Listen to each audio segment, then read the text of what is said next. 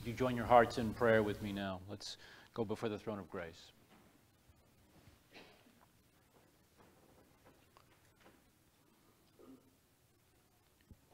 Father, we come before you this morning as the one in whom we, your children, have taken refuge. You have delivered us in your righteousness. So now we ask, Father, that you would incline your ear to us, that you would be to us this morning a rock of strength, a stronghold to save us. As we recognize that you are indeed our fortress, and that for your name's sake you have promised to lead and guide each of your children even this morning. Help us then, Father, resting upon this promise, to wait in silence for you only. For our hope is from you, you alone. And we as children trust in your loving kindness. Help us to wait upon your name, for it is good. Father, we thank you this morning. We praise your most holy name for the salvation that we have in the Lord Jesus Christ. For as we have come confessing our sins, Father, as we have heard of the assurance of salvation that we have, we praise your most holy name. We thank you that Christ was sent, that the second person of the Trinity, your very Son, to take on a human nature, flesh, that he might live under the law, that he might satisfy every jot and tittle, that he might be righteous, fully righteous in your sight, Father. That he might go to the cross, that he would suffer and die, taking upon himself your eternal wrath for our sins, for the sins of each and every child of God. We thank you that he rose from the dead, that he defeated death, even sin, that the grave could not hold him, that Satan was defeated by his awesome power. We thank you for his resurrection this morning. We thank you for the power that it displays. We thank you for the resurrection's work in our hearts. We thank you for his ascension. The fact that our high priest sits even now ruling and reigning at your right hand, that he is interceding for us even now as we petition you. We thank you for the salvation that we have in the Lord Jesus Christ. We thank you for the justification we have in our Savior. We thank you that you have declared us righteous not because of what we have done, but because of what our Savior has done. Because he's kept the law, because he satisfied your justice. And so now you've declared your children, those who trust in the Lord Jesus Christ, as innocent in your sight. Forgiven our sins. We thank you for the justification we have. Father, we ask that you would continue to work within our hearts, that your Spirit would continue to abide within us, that he would continue leading and guiding us in your word, that he would open it to us daily, Father. Thank you for his work, and we pray that you would increase the work of the Spirit within each of our hearts, continuing to sanctify each one of us, conforming us more and more to the image of our Lord Jesus Christ. We thank you for your patience, Lord, with us. As sanctification is a long process, and yet you are a loving and eternally loving God and long-suffering. We thank you for your patience with us. Father, we pray that you would cause your kingdom of grace even this morning to advance. Through this service of worship, through the reading, the preaching of the word, through the singing of our hymns, through even this prayer, that the kingdom of grace would continue to advance even in this place, amongst us. We pray that more souls would be added to our number, that our songs would be joined together in unison, that the kingdom of grace would grow. Father, we also pray for the kingdom of Satan to be destroyed, for you to continue to destroy it. We know you've begun, and we pray for that work to continue to its end. Father, we pray for our missionaries. We pray that you would uphold and sustain them in their work. As they're working in a particular corner of the kingdom of grace, that it would continue to advance wherever they are this morning, in China, in Uganda, in Uruguay. Be with our brothers and sisters as they minister to those in darkness. We pray for the light of Christ to be shown very brightly in each of those nations.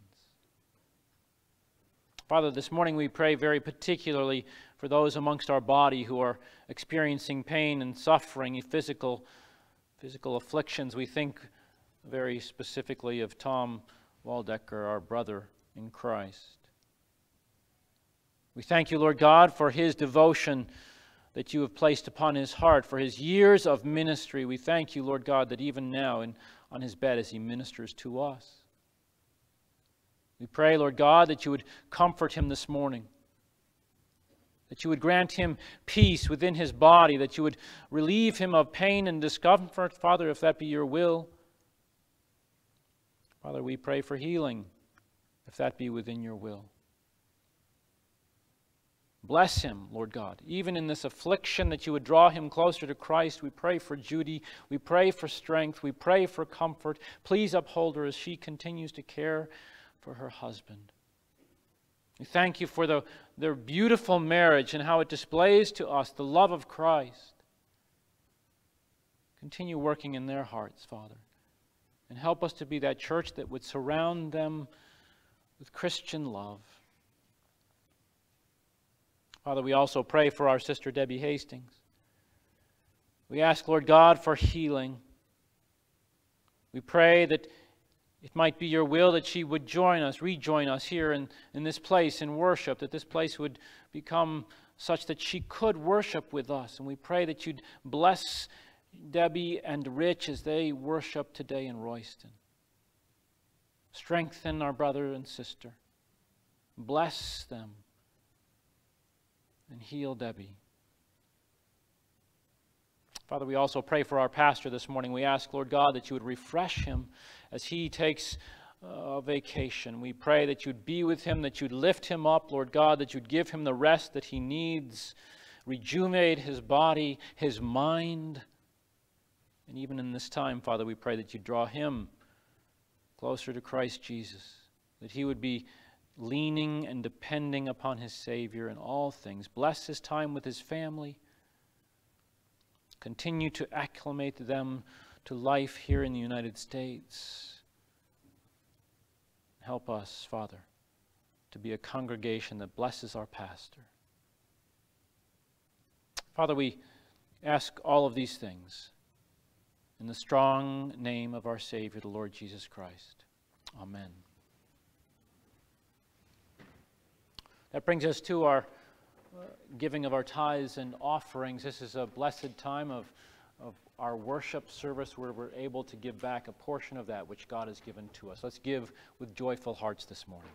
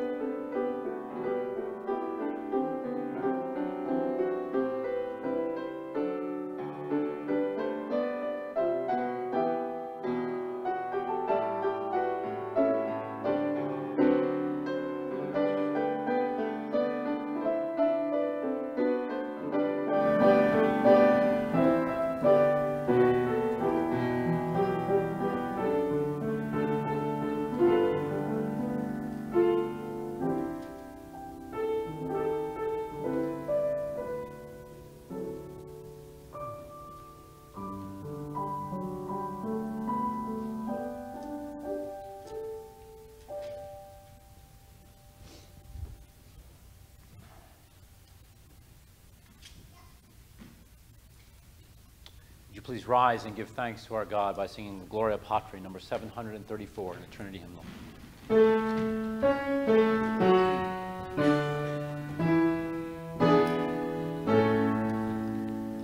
Glory be to the Father, and to the Son, and to the Holy Ghost, as it was in the beginning, is now, and ever shall be, world without end. Amen. Amen. Our hymn of preparation this morning is number 193, Let All Mortal Flesh Keep Silence, number 193.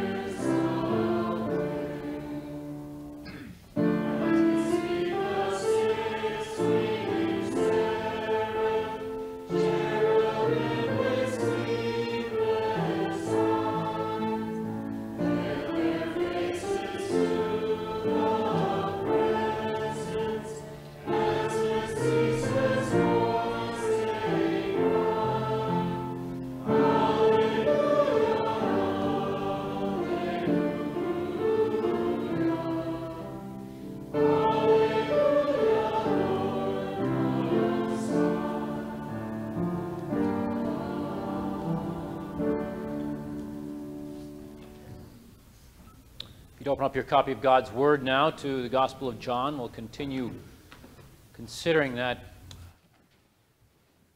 letter to us. In the first chapter, we'll be reading verses 6 through 18. It'll be found on page 1127 of your Pew Bible. Let's hear now the Word of God. There was a man sent from God whose name was John. He came as a witness to bear witness about the light, that all might believe through him. He was not the light, but came to bear witness about the light. The true light, which gives light to everyone, was coming into the world. He was in the world, and the world was made through him, yet the world did not know him. He came to his own, and his own people did not receive him. But to all who did receive him, who believed in his name, he gave the right to become children of God, who were born not of blood, nor of the will of the flesh, nor of the will of man, but of God. And the Word became flesh and dwelt among us. And we have seen His glory, glory as of the only Son from the Father, full of grace and truth.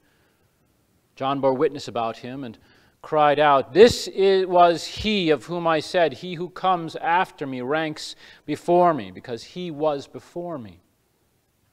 For from His fullness we have all received grace upon grace.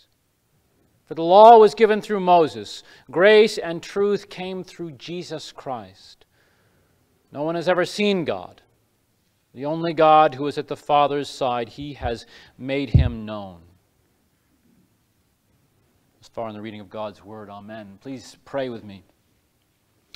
Our Lord and God, we now ask for your blessing upon the reading of the Word. As we have now heard, we pray that the Spirit would indwell, that He would work powerfully, opening our eyes, our hearts, our minds to understand the glory of Christ. Be with us now. We ask this in Christ's name. Amen. Please be seated.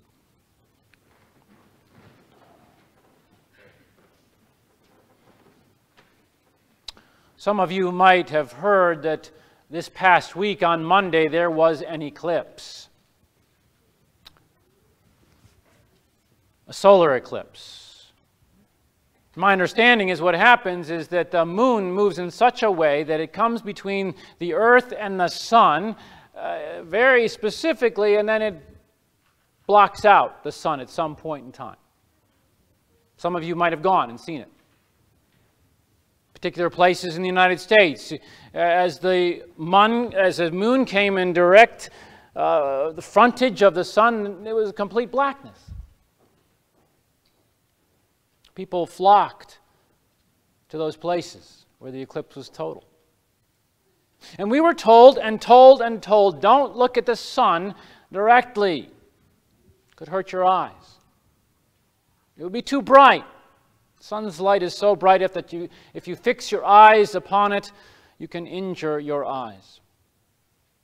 You must have some sort of filter. There were those glasses, handed out, I guess purchased by some, so you could watch. It was only when the sun was completely covered over by the moon, then you could take your glasses off and gaze upon those spectacular colors. Those beads of light peeking through the valleys of the moon's surface, all bringing glory to God. I think that picture of the eclipse is going to help us a bit this morning in understanding what John has for us as he's describing the light, which is Jesus Christ. We're continuing, obviously, in our study of the Gospel of John. We just began a few weeks ago with those first 5 verses where we were studying, where we were opening up, where John was telling us of the divinity of the Son of God, the second person, the Word. That's what he was focused upon. Immediately, right out of the box, John was telling us who the Word is. In the beginning, with God. The divine nature. He was and is the Creator. He made all things. Nothing that was made without Him. And in Him was life. Telling us that the Son of God, even Jesus Christ, is in fact God Himself. And now as John continues that introduction for here, verses 6 through 18, he continues to tell us who Jesus Christ is in a very broad picture. Here in these verses that we have before us this morning, he's introducing us to that other nature of Jesus Christ, the human nature. That the second person, that God Himself condescended, He lowered Himself to take on a human nature. So John opens up this gospel with these 2 headlines. That Jesus is fully God and Jesus is fully man. Both of which will be borne out as we continue through the Gospel of John. This morning we're going to be thinking about Jesus as being fully man. It's rare I'm not sure that I've ever heard it before, of someone to actually give an application as they are giving a contextual introduction to a sermon. But I think I need to. Because what I want us to see here is as John opens up this gospel that you are all familiar with, what does he do? Where does he begin? He begins with the two natures of Jesus Christ, God and man. John, the inspired writer, did this. He thought it was a good place to start, to tell others about Christ. Yes, John was an inspired writer, but remember, he was writing the words of God. This was not just a good idea that John had. This was God's idea to introduce us to Christ by telling us that Christ is God himself and that he condescended to take on a human nature. How do you share the gospel? We might be thinking of that as we go throughout this text this morning. How do we share the gospel of the Lord Jesus Christ? Do we begin with Jesus, with his two natures? It's not a command. I'm not suggesting that it is. It's not a sin if you don't. But we may want to consider beginning there.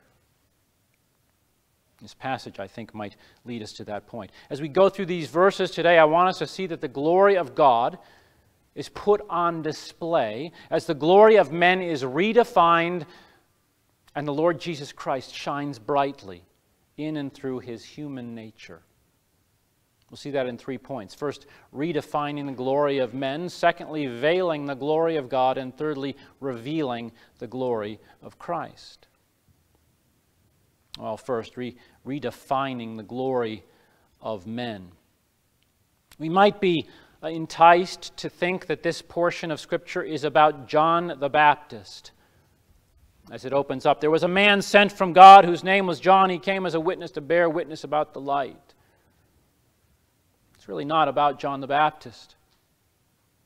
It's not John the Gospel writer's focus to fix his mind and fix our mind upon John the Baptist. You have to ask the question, why even mention him? Because really, these couple of verses are sandwiched between verses about Jesus Christ, the Word and the light. Why even mention John the Baptist? I think what John the Gospel writer wants us to see is there is a need for a witness. Why does he describe Jesus Christ as the light? Is it not because we are a fallen people? Because through the fall, through our sin, everything has been corrupted and nothing is working properly. We are no longer able, the folks that John was writing to were no longer able to see clearly. And if they couldn't see clearly, then they couldn't see the glory of God. Think for a minute about Adam and Eve. Think about how they saw their heavenly Father in the garden before the fall.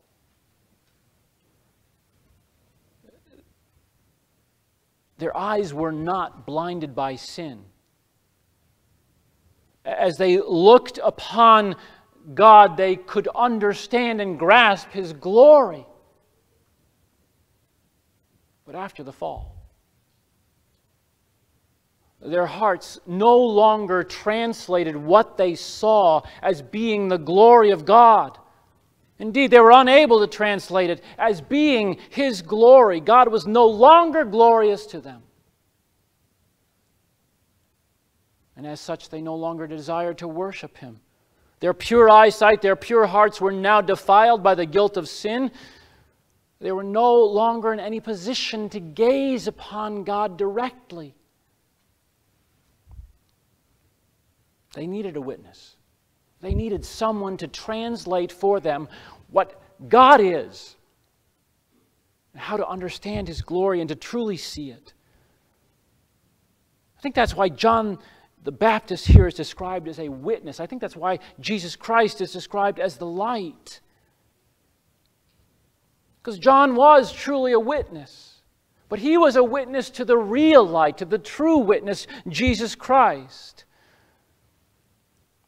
John was not the light, but came to bear witness about the light. The true light, which gives light to everyone, was coming into the world. John's work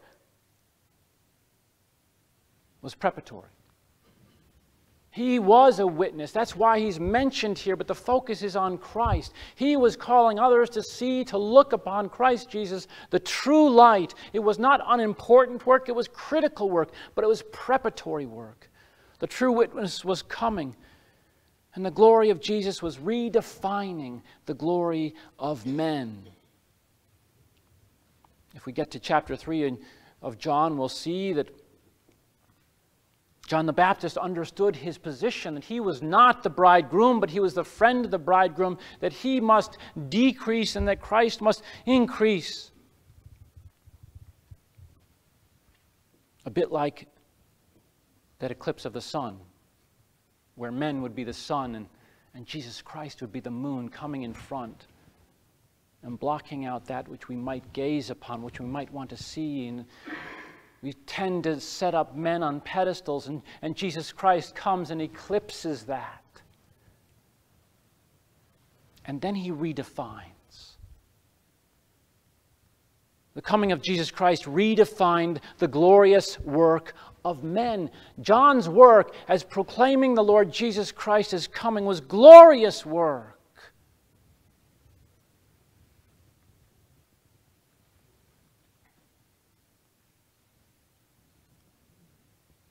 It's the true glory of men, isn't it? The glory of men is not within themselves. It was not to lift themselves up. Indeed, Paul was given a thorn in the flesh to guard him against lifting himself up. And Christ comes and redefines the glory of men. It's not within you, it's me. It's not the messenger, it's the message. Isn't that what the whole Gospel of John is all about? These are written so that you may believe. The whole purpose of John's Gospel was not to raise himself up, but to raise Christ up. To raise up the message so that many might be brought to a saving knowledge of the Lord Jesus Christ. That's the glory of men. To recognize and acknowledge and believe upon the Lord Jesus Christ as the true light. That might just cause us to consider how we begin telling others about the gospel. Do we begin with the Lord Jesus Christ, our glory? That brings us to our second point. After Jesus Christ has redefined the glory of men, now he veils the glory of God. You might seem to say that's a strange way to put what Christ did, to veil the glory of God. I would put that more on men. That's what men do. Men veil the glory of God. In fact, they deny the glory of God. That's the problem that John sets forth for us, doesn't he, in verse 10? He, meaning Jesus Christ, the Word was in the world, and the world was made through him, yet the world did not know him. He came to his own people did not receive him. That is the problem which the Son of God was sent to solve. The world did not know him.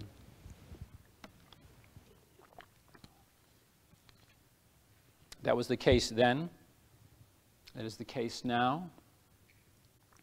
If you watched the news reports of the eclipse, you might have seen some of the things that I saw. What were the reactions of people as the moon moved into position across the sun? Did you hear shouts of praise to Almighty God? Did you hear people breaking out into hymns and songs of praise for the Lord Jesus Christ? Did you see the interviewers describing or having people describe to them the intricate workmanship of God as these heavenly bodies moved in precision? I didn't see that. I heard praise to the material world, to Mother Nature, to the sun, to the moon. I heard shouts and cheers, not for God the Creator, but for the creation itself. I saw worship of the creation. I heard people rejoicing that they were celebrating, coming together, becoming a community. Why? Because they were looking upon heavenly bodies. I heard the exaltation of science, or the wisdom of men, above the wisdom of God. Well, how could this be? For since in the wisdom of God, the world did not know God through wisdom. See, that's what we heard on Monday, over and over again, the wisdom of men being poured out over the highways and the byways, over the airways, the internet connections. We heard the wisdom not of God, but of men being proclaimed. We heard the denial of the glory of God. The ascribing of glory to science, in other words, to men, to a creation in which the wisdom of men exists independently of the Creator. The world had given the glory of God to another. It was the same in the days of John. And so John is calling for men, for women, for children to see the glory of God through Jesus Christ. And to stop refusing to give glory to God. You see, all of this is really bound up in the suppression of the truth of the glory of God in unrighteousness. Man's attempt to eclipse the glory of God with the glory of men. And that leads very logically to the refusal to receive the Lord Jesus Christ. And so what does God do in response? He veils His glory, doesn't He? In the Lord Jesus Christ, verse 14, and the Word became flesh. You see, Jesus Christ emptied Himself. He took on the form of a servant. He was born in the likeness of men. He was found in human form. He humbled Himself by being obedient to the point of death. He veiled God's glory with His human nature so that He could save.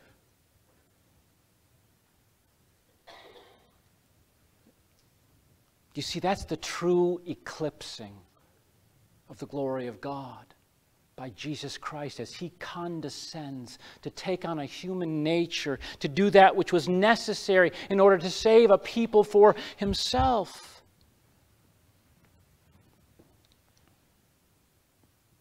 Think of it this way. Well, why were the scientists so excited about the eclipse? It's because we know so little about the sun. If you open up Wikipedia and start studying, well, how hot is the sun, you find out that some people believe the core is like 27 million degrees. I don't know how they get that number. But then as you go out from the core, it becomes cooler. At some points, about 10,000 degrees. But then if you study the corona, then the temperature bumps up to over 3 million degrees. Why is that? Scientists don't know. And so as the moon comes in front of the sun and eclipses it, now they're able to study the corona. It's isolated. They're able to gather data and information. They're so excited because now they can get to see and understand a bit more of the nature and the makeup of the sun. Isn't that what Jesus Christ does? Isn't that what He did? As He took on flesh, as He condescended, as He veiled the glory of God, of Himself, doesn't He truly reveal to us more of who God is, more of His love, more of how He is willing to humble Himself so that we might be saved? That's exactly what Jesus Christ did. so that we might know God, know His Father. Because He took on a human nature, now we are able to gaze upon the living and true God and understand, not completely, but to grasp His glory. To do that which Adam and Eve could not do as they were exiting from the garden. Because Jesus Christ has now come and veiled the glory so that then we could see it. That brings us to our third point, describing the glory of Christ. And that's exactly what John does here. He begins to describe, he gives us a headline about the glory of the Lord Jesus Christ. What is glory? What do you think of when you think of the glory of God? What comes to mind? It's something we speak of often. But if you were having to explain it to someone who had never heard of Jesus Christ, who didn't know the Scriptures, how would you explain glory? Well, the dictionary tells us it's brightness, it's luster, it's splendor, it's visible splendor, brightness shed.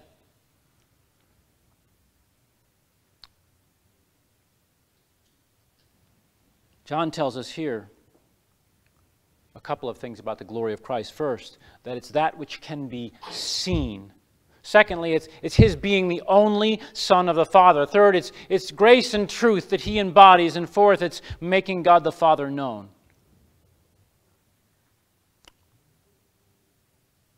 When we do this, when we break down things like this, it doesn't mean that we can parcel out and say, well, that's this portion of His glory and this is this portion of His glory. I just want us to try to get a better grasp of how John is describing to us the glory of Christ. Well, first, it's the glory that can be seen.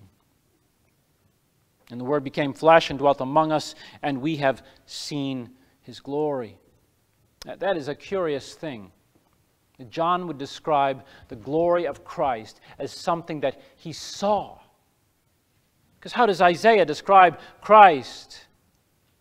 You're familiar with this, chapter 53. For He grew up before Him like a young plant, like a root out of dry ground. He had no form or majesty that we should look at Him. No beauty that we should desire Him. He was despised and rejected by men, a man of sorrows, acquainted with grief, as one from whom men hide their faces. Apparently there was nothing to draw men to Christ physically. But yet, John, the gospel writer, says we've seen His glory. We've seen His splendor. We've seen that brightness of Christ. Well, if it's not His physical attributes, what was it then? I believe it's John coming to a saving knowledge of Jesus Christ. I believe it's John coming to really and truly know Christ. That as Jesus makes the Father known to John, the gospel writer, as he becomes the witness of the Father to John, then John not only comes to know the Father, but John also comes to know Jesus as Lord and Savior, the one sent by the Father to love and to serve Him. I think that's it. That John sees the glory of Christ because now he comes to know Jesus as his personal Savior. He sees Jesus now through the lens of the cross. As John saw Jesus wash his feet. And then as he saw Jesus pick up and carry his cross, as he saw the endless, the boundless love of Christ that Christ had for him, as he heard the beating and the scourging, as he heard the nails and witnessed them being driven into his hands and to his feet, as he heard Jesus cry out, "It is finished." As he saw and he went to the empty tomb and then ate with the risen Lord. As he was able to gaze upon the veil torn in two, he saw the glory of Christ.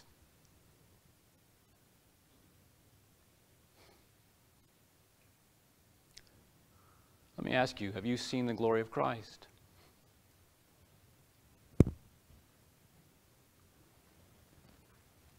John did. Have you? Are you here today sitting and listening and thinking, I haven't seen this glory? I don't know this glory, but I want to. You may be thinking, you may be even asking in your mind and heart right now, show me this glory. My response would be, I just did. The only way to see this glory of Christ Jesus is first to confess your sins against the one living and true God and to repent of them. The only way to see the glory of Christ is to know that you cannot save yourself, but there is one who came to shed His blood so that you might have life in Him. The only way to see the glory of Christ is to trust in His finished work upon the cross and to believe upon the resurrection and to have faith that He died and rose again for you. And as you do, you'll see the glory of Christ. That's what John saw. The glory of Christ is also in His being the only Son of God. You see, in the Old Testament, Father and Son are so intimately connected with their names and being begotten. Those things are always pointing to Christ. They're always pointing to the intimate connection that He has with His Father. Glory as of the only Son from the Father. You see, John saw these things. He saw the exaltation of Jesus Christ by His Father. He may have witnessed the baptism. I'm not quite sure if he did or not. But at the baptism, God says of His Son, "You are my beloved Son. With you I'm well pleased." He certainly saw the transfiguration.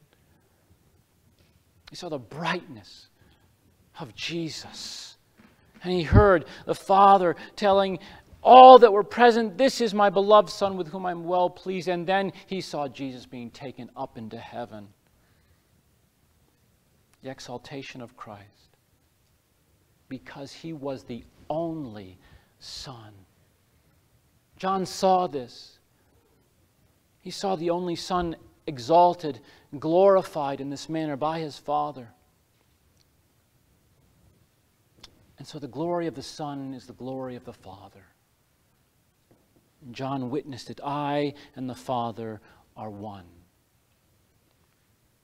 And the glory of Christ is also in His being full of grace and truth. And we've already described the grace of the Lord Jesus Christ in our first point, haven't we?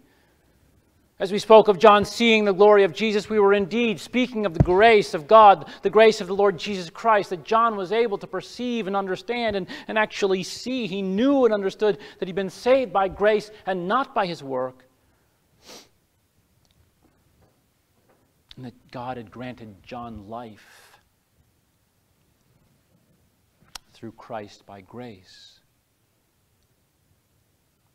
So through the person and the work of the Lord Jesus Christ, Jesus is accurately and finally described by John as being full of grace. And John sees His glory. Well, what about truth?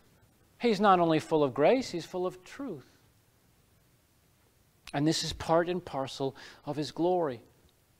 Now let's understand this. John is not saying that Jesus is a really well-educated, a good teacher who's able to communicate that which He's learned, and thus He's full of truth. Well, He was a really good teacher. But that's not what John was saying as he describes Jesus Christ as being full of truth. Jesus Christ is truth. He's the embodiment of truth. I am the way, the life, and the truth. And actually, I just reversed those two words. But He is, in fact, truth. Jesus Christ said, "Everyone who is of the truth listens to my voice." Do you see the connection? As we hear Christ, we hear truth. He is the one that you can lean on, that you can rely on, the one who will never forsake nor leave you, the child of God, for His word cannot be broken. That's what it is for Christ to be full of truth. Absolute, unadulterated, pure, undefiled truth. And please don't miss this. And from this fullness of grace and truth, we have all received grace upon grace. You see that? What does he mean? The law was of grace. Not that the law saves. It does not save, but it was given for the good of the people of God, to help them know their God, His nature, to help them show their utter inability to save themselves, to show them their need for a Savior. And then the patience and long-suffering of God was grace, and the coming of the Messiah was grace. All grace given for one purpose: to bring glory to the one living and true God, to save a people for His inheritance. Jesus Christ came to finish, to complete that which Moses had given in the law, to become the cursed one and to become the perfect righteousness. And then finally, the glory of Christ is in making the Father known.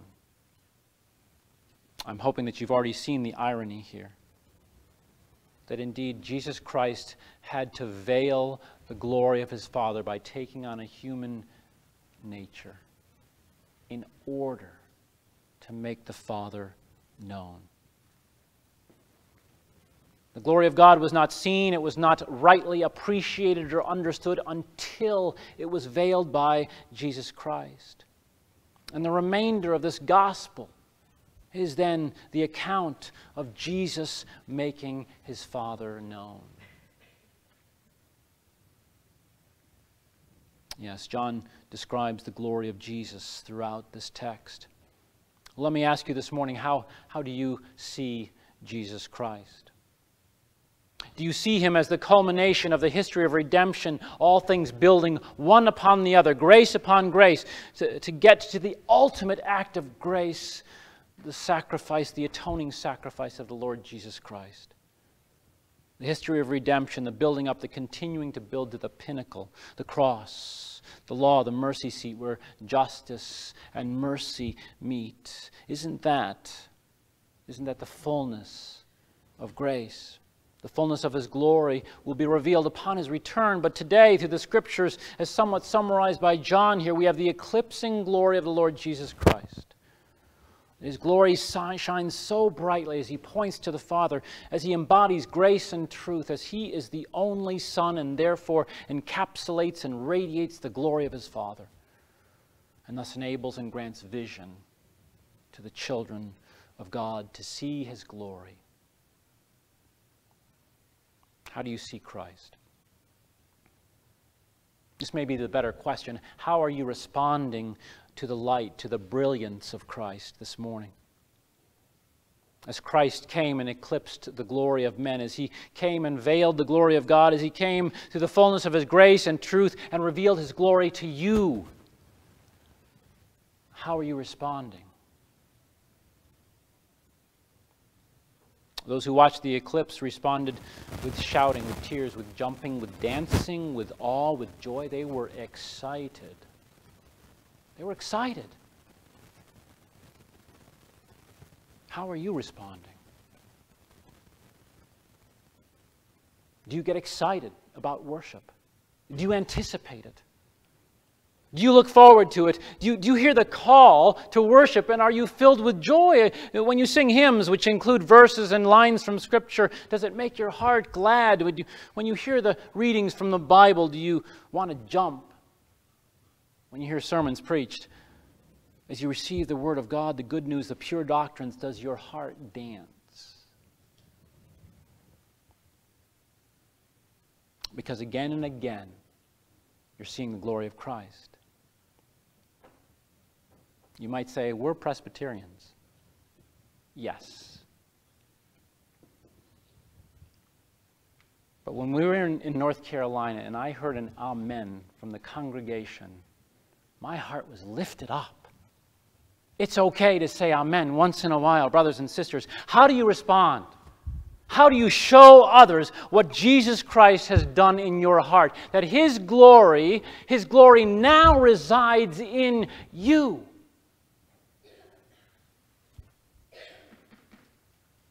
Do others know? John the Baptist bore witness about him and cried out. Do people know of the fullness of grace and truth that abides in you? That you've received grace upon grace, that you know Christ savingly, that He's your Lord and Savior, then all of these things are true for you. The fullness of grace and truth abides in you this morning. As the glory of God is plainly and clearly put on display, as the glory of men is redefined, and the Lord Jesus Christ shines brightly in and through His human nature. May the Lord Jesus Christ bless us as we know of His fullness, of His grace and truth, as we recognize that we've received grace upon grace, so that the Spirit may work within our hearts, and our response would tell all those around us, yes, I am filled with the fullness of grace and truth. Praise be to God. Amen. Lord, we thank You for Your word. We pray that You would work powerfully in us by Your Spirit, igniting an excitement, a fervor for worship for the Lord Jesus Christ that others would plainly see. For You have placed within us the fullness of grace and truth, that we might display the glory of Christ. Help us, we pray, in Christ's name. Amen.